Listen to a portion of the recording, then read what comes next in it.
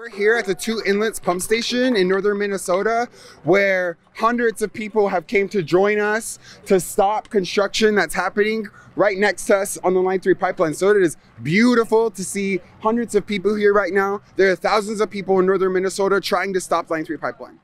If people are wondering, what's going on here in northern Minnesota, there is a pipeline that is being built. 330 miles of it goes through northern Minnesota, and it goes through over 200 bodies of water, pristine wetlands, and we can't allow that to happen. It crosses over the Mississippi River twice, and we have an obligation to the next 7 generations to uphold the treaties to protect this land and to protect wild rights for future generations. First Nations people put out a call, so me being a lone Micmac that I was, I made my way up here. These kids all deserve a future. These lands need to stop being destructed for greed. This is sacred land. These are livelihoods that they're putting at risk. And I've had enough. This whole world is filled with children. Children that deserve the proper future that they were promised.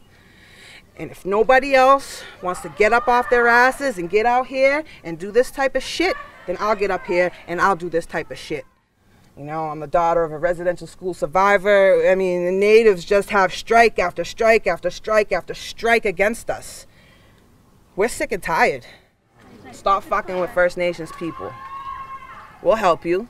We'll feed you. We can save this earth.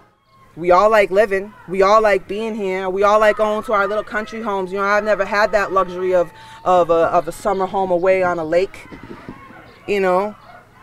But for those that do have that out there, I'm pretty sure they enjoy it. Get your asses out here. Fight for the lake you want to live on. You have more of a right to a lake than us native people do. All that kill the Indian, save the man. Well, guess what? You didn't kill the Indian. We're still here. We're still fighting. And we're going to continue to fight.